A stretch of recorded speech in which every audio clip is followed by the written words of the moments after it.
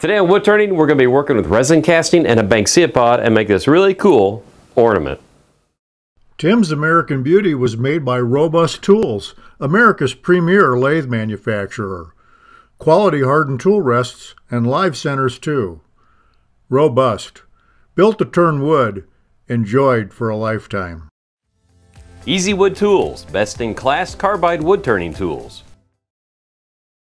Now, I'm a novice at resin casting. A lot of people have been doing it for quite a bit longer than me, but we're gonna have some fun today and we're gonna be using all this stuff over here, and it's kind of like it takes a village to make this project. But we're not gonna worry about that right now because we're gonna take this Banksia pod and get it ready for casting.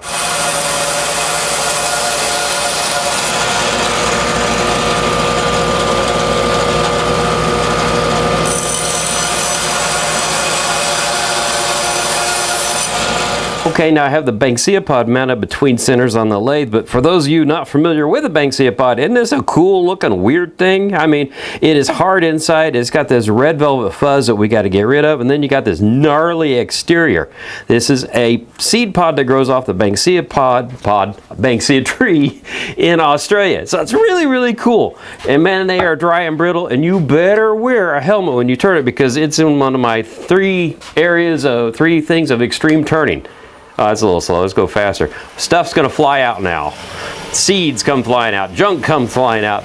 Spiders come flying out. And we're going to use the Easy Wood carbide cutter here because this thing will handle that and not dull. This is really tough material. You just want to feed it in like so. And you can see already why I have this face mask on. So look how quickly this carbide moves through this. So we just zip through here. We have a couple layers we have to worry about. That was the outer layer, the bumpy layer, and now you can see the red fuzz here. We want to get rid of most of that, and actually we did pretty good. So I'm going to take off about 1/8 of an inch there, and then we'll be ready to do some fun stuff.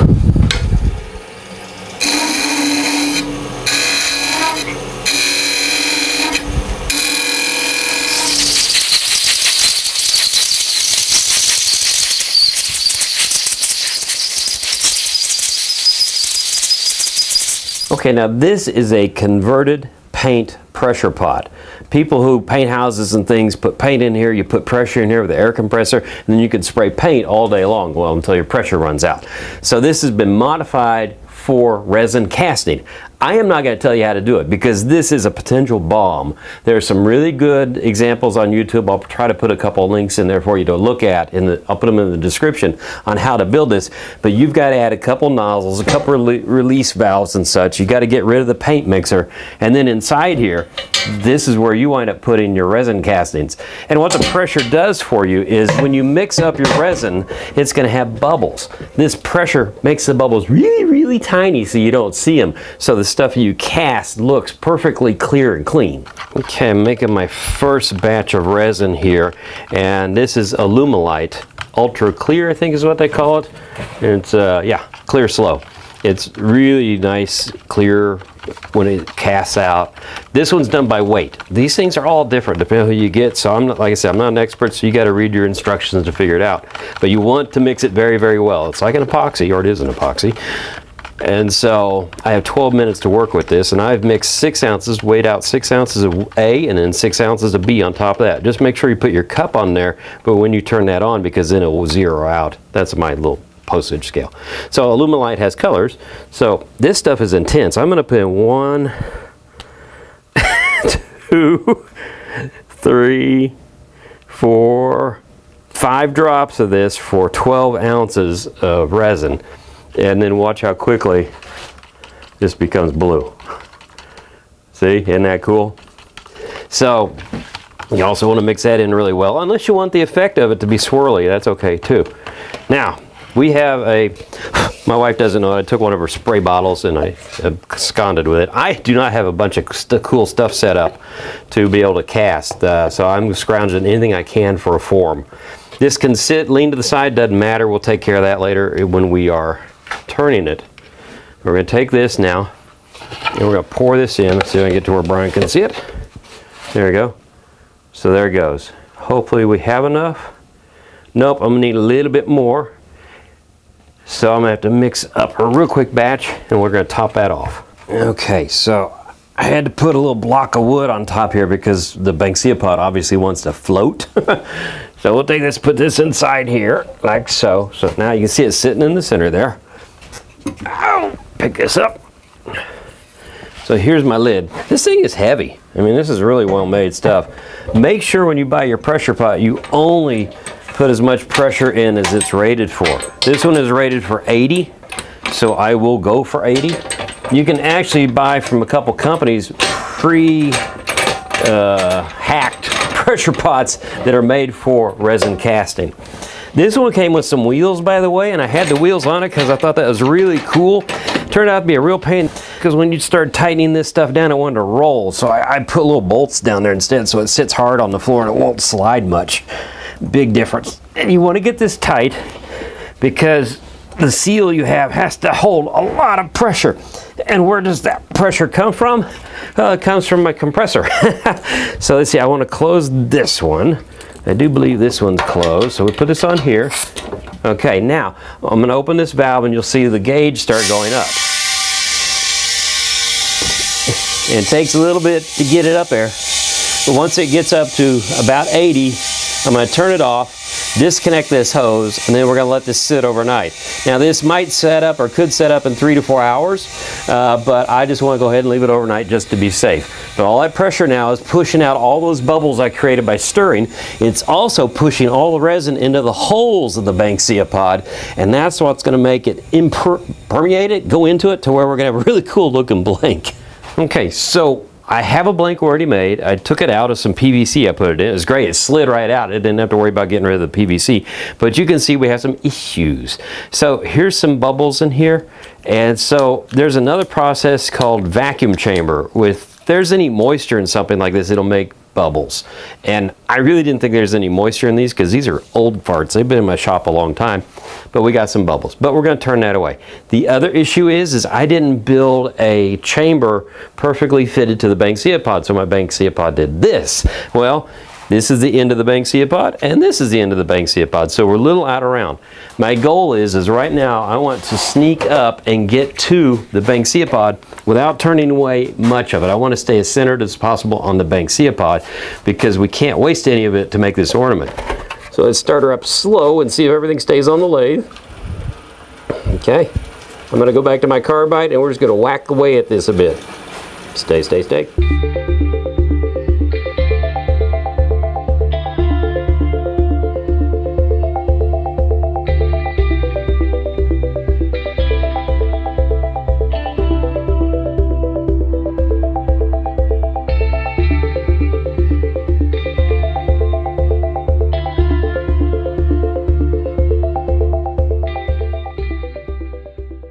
So we've rounded this out. I used a couple of different tools to get to where I want it to be, and I've put a tenon on here, mounted it in the chuck, and you can see we did pretty good.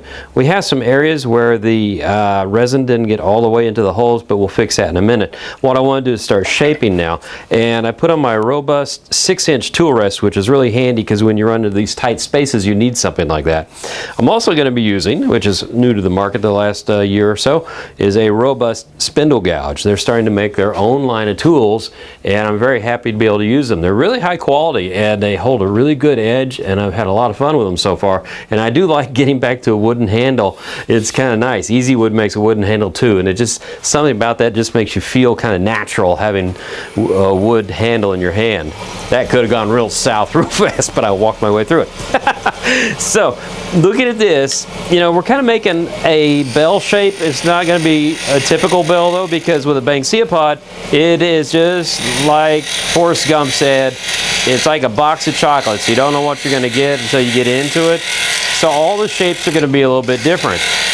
And so on this, I'm going to make the bell part a little bit of a lip about right here, but then I'm going to have to make it swoop in and then go back out because that's where the fat part of the Banksia pod is. So I'll just roll the tool, sneak up on my bead there. There we go, that looks good. I'm going to come back here, make a bead here. There, now we got both sides of the bead. And then I kind of want to come in here and just kind of chisel my way in and indent this a bit. Now this might be a really cool fat bell. See how it goes. Now when you're working with resins, carbide straight up will be a little chippy.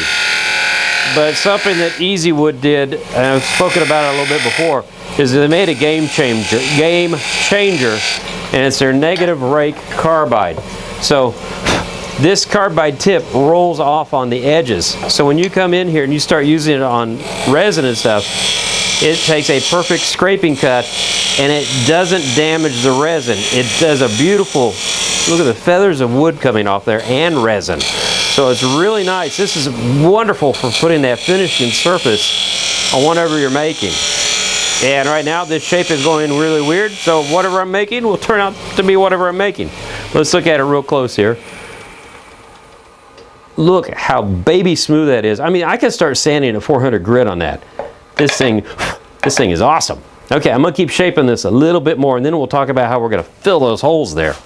So now we have to do a little bit of housekeeping because as you can see, here's an example. There's a bubble in there and so that's not filled up. Well, that'll look kind of ugly in the end. But what I'm gonna do here is I'm gonna take some cyanoacrylate glue. This is gap filling. We're gonna put a little bit of it in there. Just I'll get it on the camera. Now one thing you want to be careful about is don't fill it all the way up. I did that on one of them and what happened was the outside dried but the inside did not. So I'm just going to take a dental pick, kind of smoosh that in there. Going to take some accelerator and that's going to accelerate the drying process on that. So once that dries off, I'm going to fill the level back up, fill back up again, get it level, do that a couple times. We can run over to one more here. See, there's a little bitty one right there. This one I might be able to do in one shot, along with this one right here. So I haven't sanded yet because I'm going to have to go back and turn off all this glue because it's going to be sticking a little bit proud. So you want to be careful and not use too much because you don't want it to get too heavy-handed when you clean this off. Anyway, around the horn a few more times. Okay, I sanded to 400 grit and that looks pretty cool. So now we're going to prep for hollowing and I'll take my Forstner bit and drill a hole.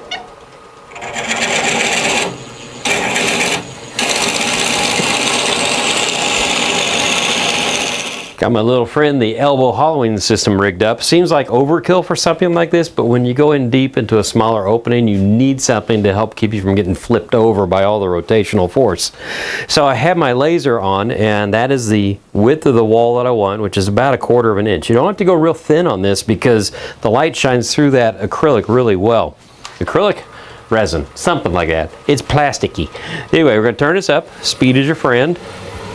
And this is a scraper also, so I'm just going to take light cuts and I'm just going to round the edge off here and do little pull cuts.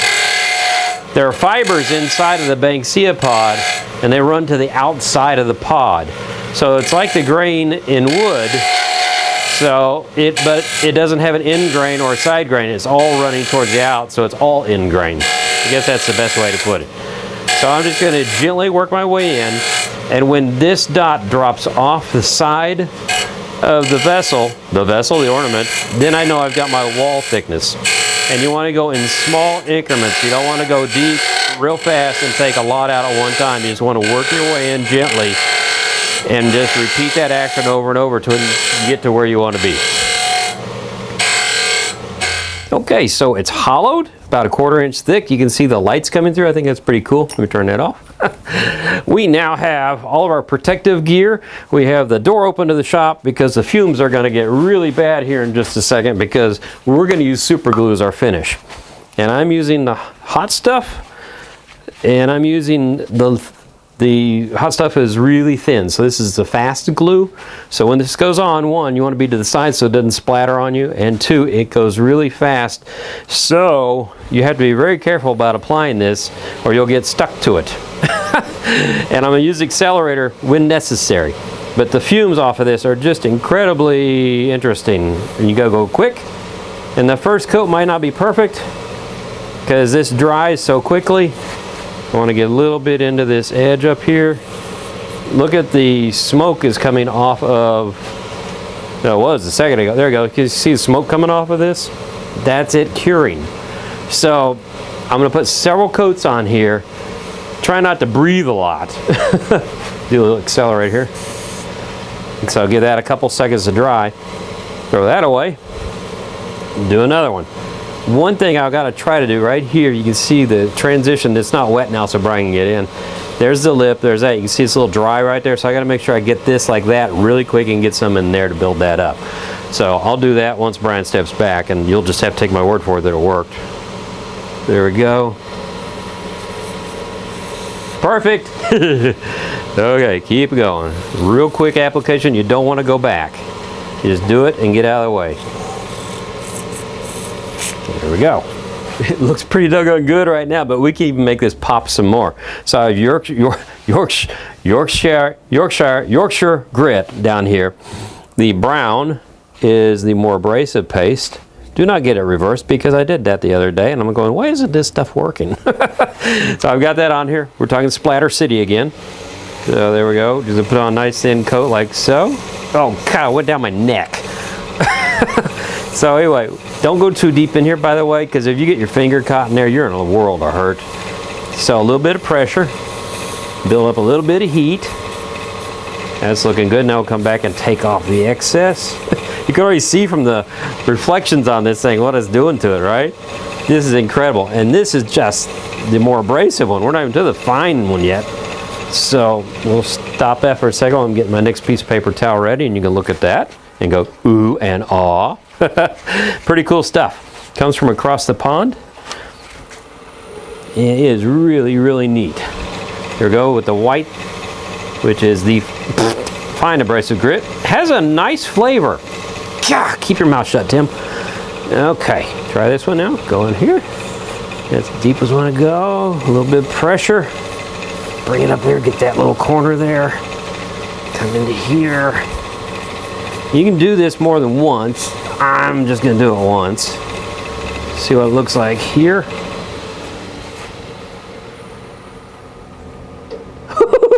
That is so cool. So we want to work on this end now, so I've built a jam chuck onto here, and this fits on, and that's a good jam chuck. You hear that sound?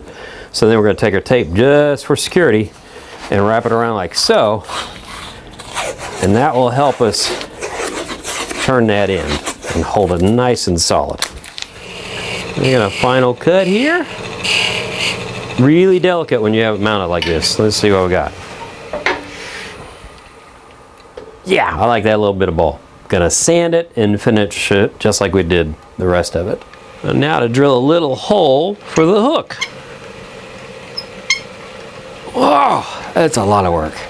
Okay, now for the fun part. Here we go. Oh, now that turned out well. I had a lot of fun with this, and hopefully I'll get a little more time in on resin casting. So that's how you make a Banksia pod cast ornament. Until the next time on Wood Turning, keep turning. Tim's American Beauty was made by Robust Tools, America's premier lathe manufacturer. Quality hardened tool rests and live centers too. Robust. Built to turn wood. Enjoyed for a lifetime. Easy Wood Tools, best in class carbide wood turning tools.